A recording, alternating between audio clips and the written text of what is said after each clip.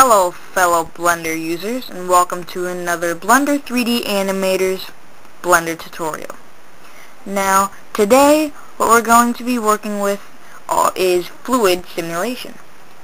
Most of you probably could have been wondering something about fluid simulation, even how to do it. Well, we're going to be going over that today, so why don't we get started. First, make sure you have Blender opened, obviously. Go into wireframe mode with the Z key, and now what I want you to do is Shift D to duplicate your cube, click right away, size 2, numberpad 2, enter, select your center cube, size 0.5 on the number pad, enter. So now you have two cubes, a big one and a small one. Select your big cube. Sorry if I'm rushing, we have a lot to cover. Go down here to your editing tab, physics tab, and click on fluid domain. Now this is our domain for our fluids, which means any fluid that we have inside our domain, this is the maximum outer edges that it'll go to. So let's start it out at a low resolution 25. You do not have to do this. I have a really old computer, only 1.4 gigahertz with 256 megabytes of RAM, so I can't do very good simulations for a tutorial anyway. Fluid, and then click on fluid after you selected your inner cube. Now this is telling Blender that this cube is going to turn into a fluid and go down here and splash. So now if we select our outer cube, we can either press bake or press Alt A. I'll just do Alt A. And since it's at a very, very low resolution, it'll go down and quickly splatter. And I have no idea what just happened. So let's just ignore that and pretend that did not happen. Oh, bake. I guess we should bake. I'm sorry. You do not do Alt A. I was thinking of like cloth and soft bodies. Do not, and particles, do not press Alt A.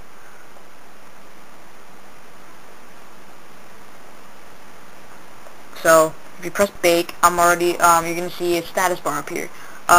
Frame 176 out of 255. The default number of frames is 255 frames, and once this goes up to 250, since it's very quick, now press Alt A, or you can even smooth it first. Set smooth in the object tab. Alt A. And very basic because I have a very, very low resolution. Sorry I keep saying it's driving myself nuts.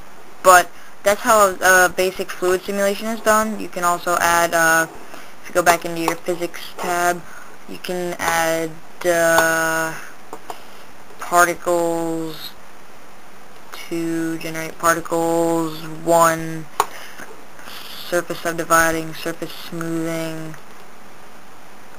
You can also have like thick, like honey, oil, water. You can even make it manual, stuff like that. So let's try to rebake after I add some particles and surface smoothing. Nice, he's going a little slower. Now we're only at 9 so far. 15, 20, 26. You know, it's actually relatively fast for my computer anyway. But let's just wait till this bakes. And while this is baking, I just would like to once again remind everybody, I'd like everybody that watches these tutorials to request a tutorial, and if they watch one of my tutorials, post a video response of what you made using my tutorials. That would be actually pretty neat too, so I could see how good my tutorials helped out everybody, see if they're actually helping, you know. And leave some comments, rate some of my videos, you know, check them out. It's pretty good. And by the way, if anybody out there like knows Super 3 Boy pretty good, I mean, I've sent him a message or two, but that's about it. Not trying to copy him. I'm just decided to do a couple Blender 3D tutorials. Well, not a couple. It's going to be a pretty big series similar to Super 3 Boys, but you know, you gotta kinda, it's gonna be the same subjects, you know, some of the tutorials obviously, because you don't have that much to do with Blender. If you're using like features of Blender, if you're doing like how to model a car or something that's different, or model a, you know, a birthday cake or something. But alright, so that baked relatively far, so let's just animate it a bit. Alt A. It's a little different. Nah, nothing really different at all, but anyway. That's fluid simulation.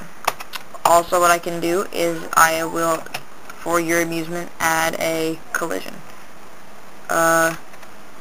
Rotate it like that.